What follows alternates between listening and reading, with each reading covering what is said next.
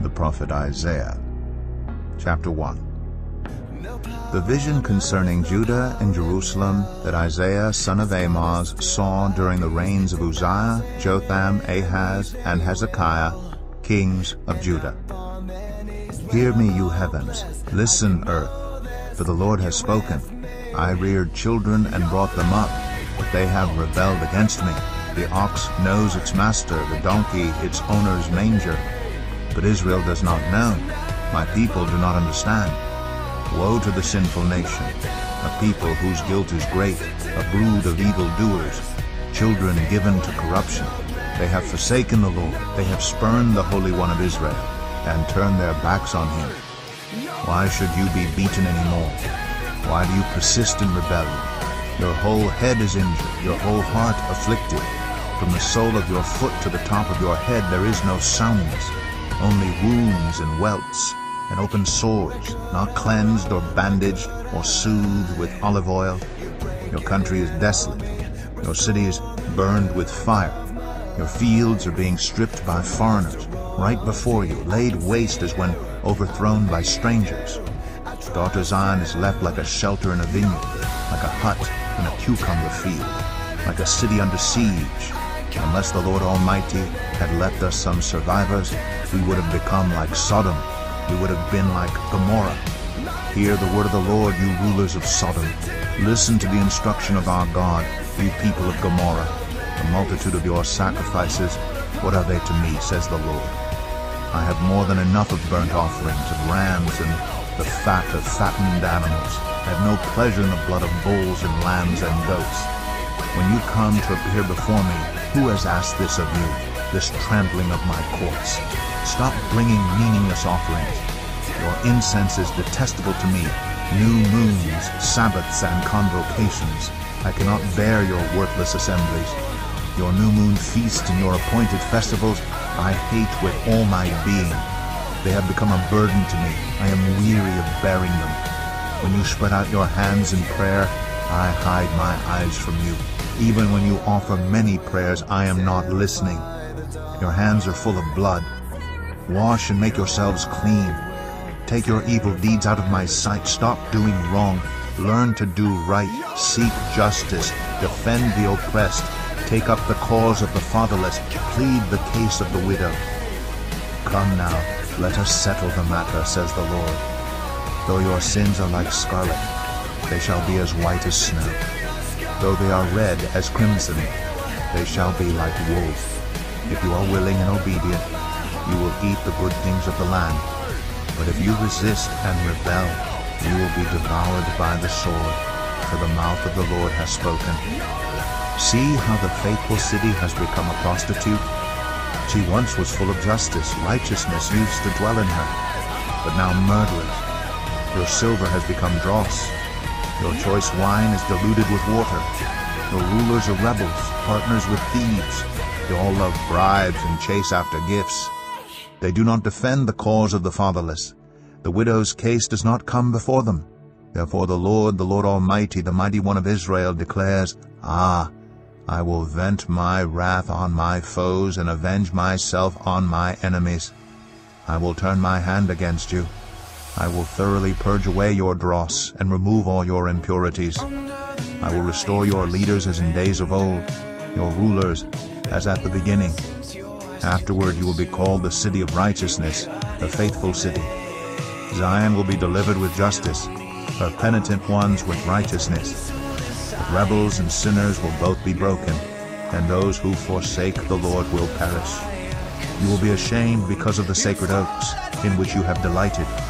You will be disgraced because of the gardens that you have chosen. You will be like an oak with fading leaves, like a garden without water. The mighty man will become tinder, and his work a spark. Both will burn together, with no one to quench the fire. Isaiah 2. This is what Isaiah son of Amoz saw concerning Judah and Jerusalem. In the last days, the mountain of the Lord's temple will be established as the highest of the mountains. It will be exalted above the hills, and all nations will stream to it. Many peoples will come and say, Come, let us go up to the mountain of the Lord, to to the temple of the God of Jacob. He will teach us his ways, so that we may walk in his paths. The law will go out from Zion, the word of the Lord from Jerusalem. He will judge between the nations, and will settle disputes for many peoples. They will beat their swords into plowshares, and their spears into pruning hooks. Nation will not take up sword against nation, nor will they train for war anymore. Come, descendants of Jacob, let us walk in the light of the Lord.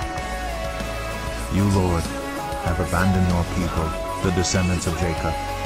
They are full of superstitions from the east. They practice divination like the Philistines, and embrace pagan customs. Their land is full of silver and gold. There is no end to their treasures. Their land is full of horses. There is no end to their chariots. Their land is full of idols. They bow down to the work of their hands, to what their fingers have made. So people will be brought low, and everyone humbled. Do not forgive them. Go into the rocks, hide in the ground, from the fearful presence of the Lord and the splendor of his majesty. The eyes of the arrogant will be humbled, and human pride brought low. The Lord alone will be exalted in that day. The Lord Almighty has a day in store for all the proud and lofty, for all that is exalted, and they will be humbled. For all the cedars of Lebanon, tall and lofty, and all the oaks of Bashan, for all the towering mountains, and all the high hills, for every lofty tower and every fortified wall, for every trading ship and every stately vessel. The arrogance of man will be brought low, and human pride humbled. The Lord alone will be exalted in that day, and the idols will totally disappear. People will flee to caves in the rocks and to holes in the ground from the fearful presence of the Lord and the splendor of his majesty when he rises to shake the earth. In that day people will throw away to the moles and bats their idols of silver and idols of gold, which they made to worship. They will flee to caverns in the rocks, and to the overhanging crags from the fearful presence of the Lord, and the splendor of his majesty when he rises to shake the earth. Stop trusting in mere humans, who have but a breath in their nostrils. Why hold them in esteem? Isaiah 3. See now, the Lord Almighty, is about to take from Jerusalem and Judah both supply and support, all supplies of food and all supplies of water, the hero and the warrior, the judge and the prophet, the diviner and the elder, the captain of 50 and the man of rank, the counselor, skilled craftsman, and clever enchanter. I will make mere youths their officials. Children will rule over them. People will oppress each other, man against man, neighbor against neighbor. The young will rise up against the old, the nobody against the honored. A man will seize one of his brothers in his father's house and say, "You have a cloak? You be our leader. Take charge of this heap of ruins." But in that day he will cry out, "I have no remedy.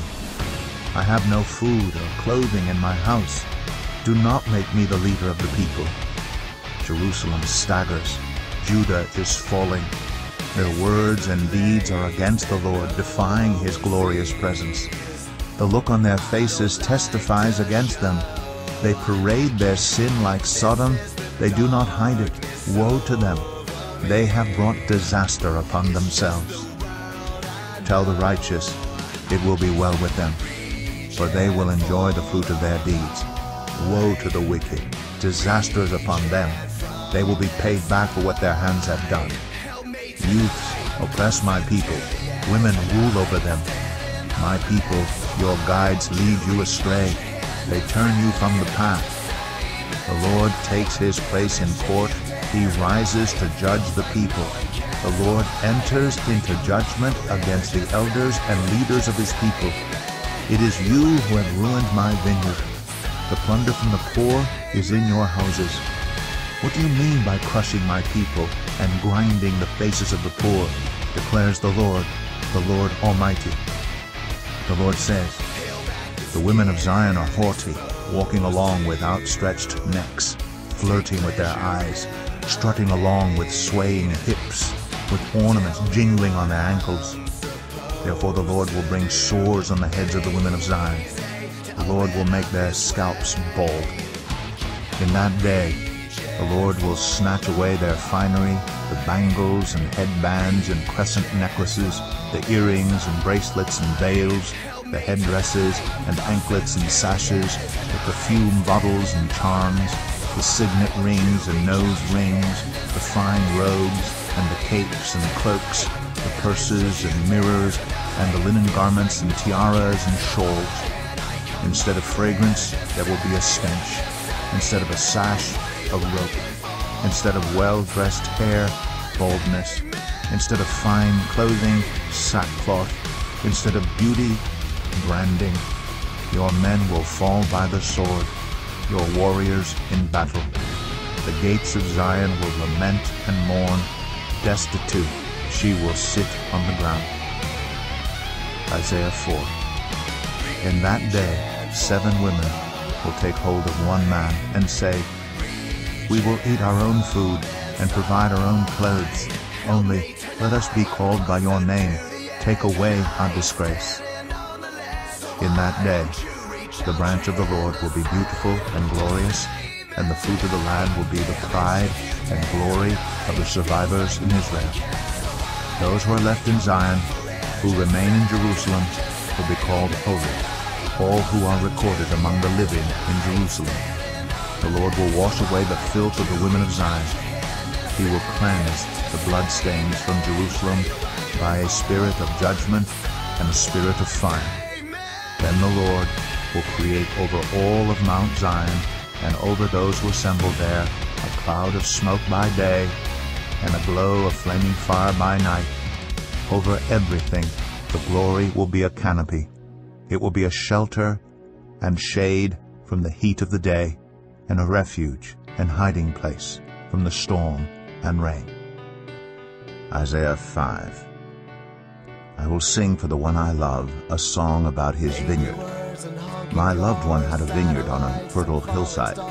He dug it up and cleared it of stones and planted it with the choicest vines. He built a watchtower in it and cut out a winepress as well. Then he looked for a crop of good grapes, but it yielded only bad fruit. Now you dwellers in Jerusalem and people of Judah, judge between me and my vineyard. What more could have been done for my vineyard than I have done for it?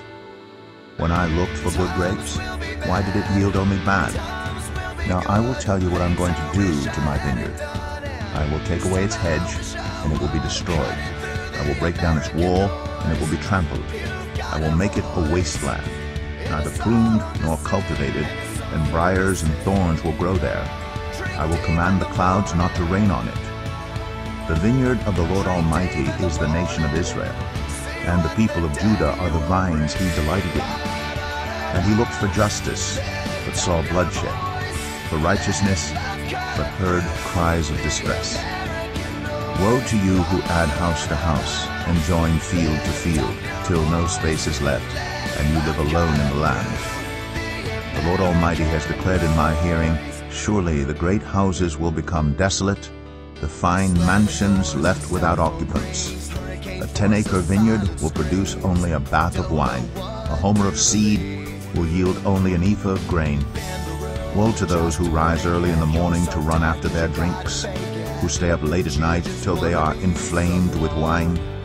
They have harps and lyres at their banquets, pipes and timbrels and wine, but they have no regard for the deeds of the Lord, no respect for the work of his hands. Therefore my people will go into exile for lack of understanding. Those of high rank will die of hunger, and the common people will be parched with thirst. Therefore death expands its jaws, opening wide its mouth. Into it will descend their nobles and masses with all their brawlers and revelers. So people will be brought low, and everyone humbled, the eyes of the arrogant humbled. But the Lord Almighty will be exalted by his justice, and the holy God will be proved holy by his righteous acts. Then sheep will graze as in their own pasture, lambs will feed among the ruins of the rich. Woe to those who draw sin along with cords of deceit. and wickedness as with cart ropes to those who say, "Let God hurry, let him hasten his work, so we may see it." The plan of the Holy One of Israel, let it approach, let it come into view, so we may know it. Woe to those who call evil good, and good evil, who put darkness for light, and light for darkness, who put bitter for sweet, and sweet for bitter. Woe to those who are wise in their own eyes, and clever in their own sight. Woe to those who are heroes at drinking wine, and champions at mixing drinks, who acquit the guilty for a bribe, but deny justice to the innocent. Therefore, as tongues of fire lick up straw, and as dry grass sinks down in the flames, so their roots will decay, and their flowers blow away like dust. For they have rejected the law of the Lord Almighty, and spurned the word of the Holy One of Israel. Therefore the Lord's anger burns against his people. His hand is raised, and he strikes them down. The mountains shake, and the dead bodies are like refuse in the streets. Yet for all this, his anger is not turned away. His hand is still upraised. He lifts up a banner for the distant nations. He whistles for those at the ends of the earth. Here they come, swiftly and speedily. Not one of them grows tired or stumbles. Not one slumbers or sleeps. Not a belt is loosened at the waist. Not a sandal strap is broken. Their arrows are sharp. All their bows are strung. Their horses' hooves seem like flint. Their chariot wheels like a whirlwind. Their roar is like that of the lion. They roar like young lions. They growl as they seize their prey and carry it off with no one to rescue. In that day they will roar over it like the roaring of the sea. And if one looks at the land, there's only darkness and distress. Even the sun will be darkened by clouds. Isaiah 6. In the year that King Uzziah died, I saw the Lord, high and exalted, seated on a throne, and the train of his robe filled the temple. Above him were seraphim, each with 6 wings. With 2 wings they covered their faces, with 2 they covered their feet, and with 2 they were flying, and they were calling to one another, Holy, holy, holy is the Lord Almighty. The whole earth is full of his glory. At the sound of their voices, the doorposts and thresholds shook, and the temple was filled with smoke. Woe to me, I cried, I am ruined, for I am a man of unclean lips, and I live among a people of unclean lips, and my eyes have seen the King, the Lord Almighty. Then one of the seraphim flew to me with a live coal in his hand, which he had taken with tongs from the altar. With it he touched my mouth and said, See, this has touched your lips. Your guilt is taken away, and your sin atoned for. Then I heard the voice of the Lord saying, Whom shall I send? And who will go for us? And I said, Here am I, send me. He said, Go, and tell this people, Be ever hearing, but never understanding. Be ever seeing, but never perceiving. Make the heart of this people calloused. Make their ears dull and close their eyes. Otherwise they might see with their eyes, hear with their ears, understand with their hearts, and turn and be healed. Then I said, For how long, Lord? And he answered, Until the cities lie ruined, and without inhabitant, until the houses are left deserted, and the fields ruined and ravaged, until the Lord has sent everyone far away, and the land is utterly forsaken. And though a tenth remains in the land, it will again be laid waste. But as the terebinth and oak leave stumps when they are cut down, so the holy seed will be the stump in the land. Isaiah 7. When Ahaz, son of Jotham, the son of Uzziah, was king of Judah, King Rezin of Aram, and Pekah, son of Remaliah, king of Israel, marched up to fight against Jerusalem, but they could not overpower it. Now the house of David was told, Aram has allied himself with Ephraim. So the hearts of Ahaz and his people were shaken, as the trees of the forest are shaken by the wind. Then the Lord said to Isaiah, "Go out, you and your son, Shear-Jashub, to meet Ahaz at the end of the aqueduct of the upper pool on the road to the launderer's field. Say to him, be careful, keep calm, and don't be afraid. Do not lose heart because of these 2 smoldering stubs of firewood, because of the fierce anger of Rezin and Aram, and of the son of Remaliah. Aram, Ephraim, and Remaliah's son have plotted your ruin, saying, Let us invade Judah, let us tear it apart and divide it among ourselves, and make the son of Tabeel king over it. Yet this is what the sovereign Lord says. It will not take place. It will not happen. For the head of Aram is Damascus, and the head of Damascus is only Rezin. Within 65 years Ephraim will be too shattered to be a people. The head of Ephraim is Samaria, and the head of Samaria is only Remaliah's son. If you do not stand firm in your faith, you will not stand at all." Again the Lord spoke to Ahaz, "Ask the Lord your God for a sign, whether in the deepest depths or in the highest heights." But Ahaz said, "I will not ask. I will not put the Lord to the test." Then Isaiah said, "Hear now, you house of David. Is it not enough to try the patience of humans? Will you try the patience of my God also? Therefore the Lord himself will give you a sign. The virgin will conceive and give birth to a son, and will call him Emmanuel. He will be eating curds and honey when he knows enough to reject the wrong and choose the right. For before the boy knows enough to reject the wrong and choose the right, the land of the 2 kings you dread will be laid waste. The Lord will bring on you and your people and on the house of your father a time unlike any since Ephraim broke away from Judah. He will bring the king of Assyria. In that day the Lord will whistle for flies from the Nile delta in Egypt, and for